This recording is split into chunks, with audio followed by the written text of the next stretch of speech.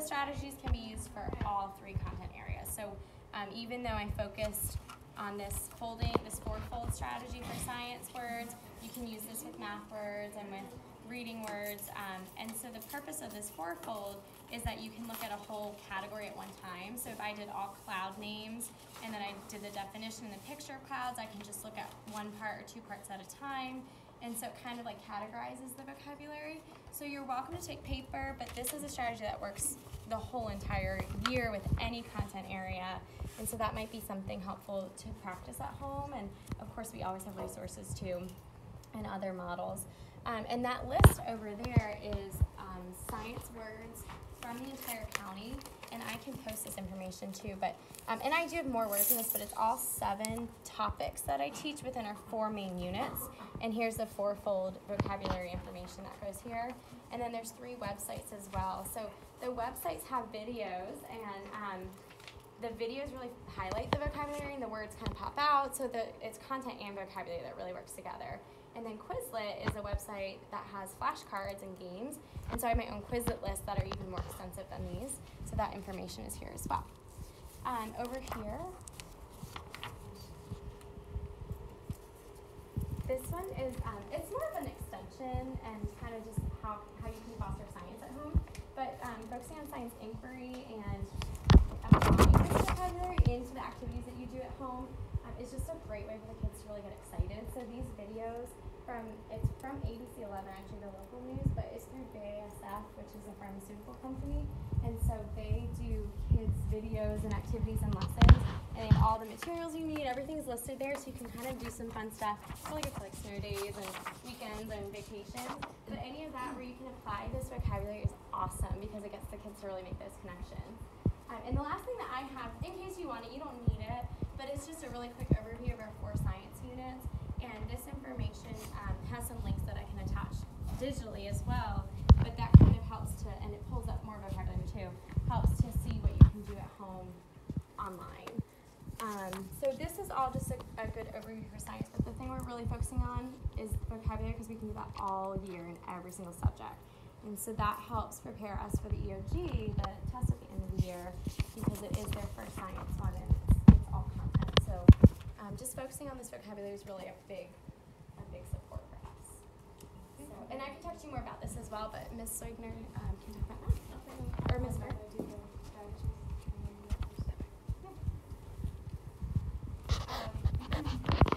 So I'll start with these. This is a list of our upcoming vocabulary that we're going to be looking at in our next EL unit, which is focused on biodiversity in the rainforest. So that might be helpful for you to have if anybody wants to take one. And also, since we are going to be studying the rainforest, and it'd be helpful to have some books. If you guys go to the library, maybe check out some books on the rainforest, and it can make connections and it'll help to expand our vocabulary. I just kind of made a little packet here of the strategies that we use in class when the kids are learning new words or when they come to a word that they don't know. One thing is, the first thing is using context to determine the meaning of a word, of an unknown word. So I always tell them to read a little bit before the word that they don't know, a little bit after, and really try to think about what's happening in the story, if it's a story, what's happening in the story, how the characters are feeling, to help them to figure out what that word means. A dictionary, of course, and then the other thing that we're doing is we're breaking up words into roots, prefixes, and suffixes. So we are doing that in our EL class and in the all block. We're practicing it. And I try to get them, instead of giving them definition of the words, to justify the meaning of the words when they do this. So they're saying why the word means what it means. So, like for example, contra means against, dict means to say, and shun means the act of. So they state all the things that they know. I know contra means against, dict means to say. I also know that the act of doing something, I'm sorry, my eyes are like really foggy right now. I also know that shun is the act of doing something, therefore contradiction is the act of going against what is said. So just kind of justifying why it means what it means. These are just some resources of places where they can get the meanings of all of these word parts. They're also posted on Google Classroom, and I have like a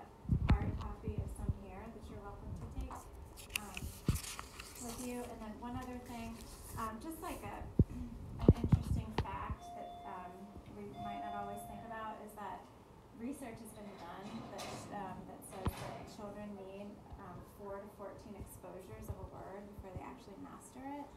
So just them writing down the definition of the word is not going to give them mastery of that word. They need to practice using it in their speaking and in their writing.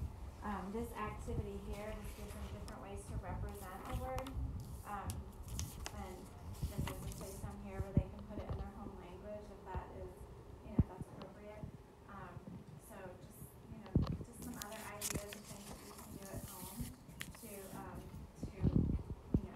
for the kids to gain mastery of the new vocabulary words. There are some extra of those 4 squares there if anybody wants some extra on, and then there's a little example there of one of those completed. Let's see now. This is, if you are interested, this would be like a more challenging activity with just some harder words where they have to break them apart into the different word parts. And then there's a game that goes along with these words that they could make. Because anything you make into a game, they're going to want to do. Hopefully want to do. Over here, I have lists of all of these words have been researched. These are the words that show up in 5th grade texts and 5th grade assessments. So it would be really helpful, for you to practice using these words with them. I mean, even if you just, you could do like a word a day, or you talk about the word in the morning and you say, let's try to use this word as much as we can today, just to get them to use it. And you can do any of those activities over there with these words too. And I do have a 4th grade list and 6th and 7th grade, just like if you want a more challenge, or if you, and these 4th grade words, I'm telling you that a lot of our 5th graders probably do not know them. Like, they're still hard, so don't be afraid to take one of those. And then this is just another quick idea for a little game that they can play. They can make it themselves with the words and the definitions. I would just put a word on one, definition on one. It's like a memory game. Let's see if I can get it, because I got it before. No, it's this one here. So they just try to match the word to the definition. That might be fun for them to make and to play.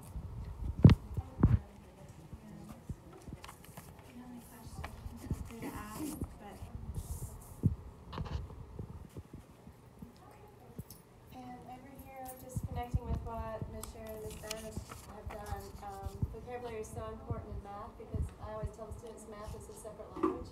Actually, there's so many words that only apply to math, and there's so many words that have another meaning, but also a specific math meaning. And we also work with root words. Geometry means to measure the earth, geo and meter. We talked just recently about how fractio and Latin, I probably butchered that Latin, means to break. And there's an Arabic word, aljabar, which means to pull together broken parts, and that's where algebra comes from. So we were kind of making that connection that if you learn fractions well, it carries over into your success in algebra. But I've made a game for you, some really important words that we've done so far this year, and some that they've done for years, but they have a hard time remembering. Things like difference, being able to link difference to subtraction and factors to multiplication. So I have words and I have definitions, and it would be really hard to play this memory because there'd be so many cards, but you can do a matching game with this, and once they've matched it up, you have your little cheat sheet, and you can check to see if they've matched them all correctly, and then you can mix them up again, or pull the ones that they had trouble with and do those over and over, and try to get them to really remember that. So we also use Foursquare sometimes in mathematical terms, where they can actually draw something that helps them remember what it means in math. So the Foursquare that was right behind you would be great for some math terms too, especially when we get into geometry and they're having to remember a lot of those words that have to do with polygons. So you're welcome to take a baggie. I've got the words and I've got your cheat sheet inside here. Lots of, you can find your child's favorite color maybe. And good luck with that, Ruth. Thank you. And if you need any resources, please let us know today or any day. We are more than happy to provide flashcards, markers, whatever. Right, so, yeah. And I just put out a couple samples of what the students have been doing to show that we use a lot of language in math, and that they have to have the terms to be able to describe what we're doing. So that's why vocabulary, one reason it's so important. And I'll be having a parent math class soon, probably after Thanksgiving.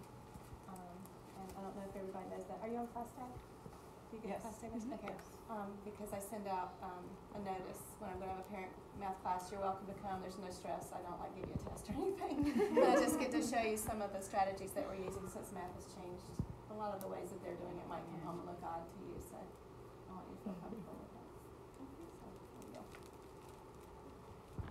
Yes, let us know if there's anything. There are a bunch of index cards and baggies over here if you want to take anything.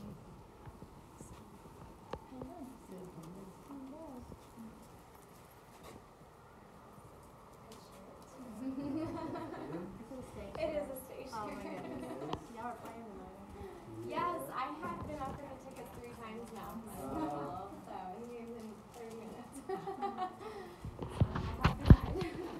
have to ride. There's lots of fun stuff to do with vocabulary. We can do like a dictionary.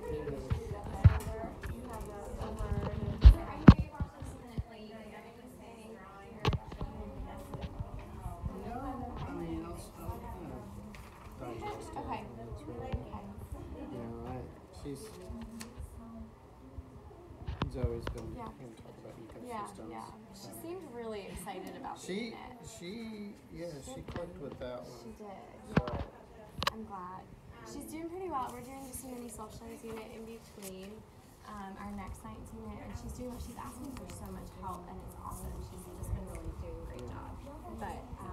But she seems to really love the science unit, and very so this is like our next unit's like background vocabulary, But it's just like it's a game.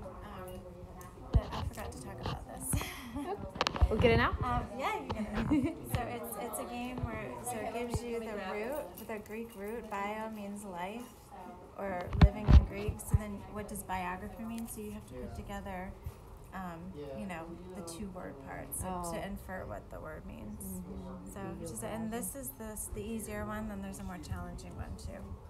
But and again, games, computers makes it fun. Yeah, they like computers. That's not this Right. That's awesome. Is anything still left in there?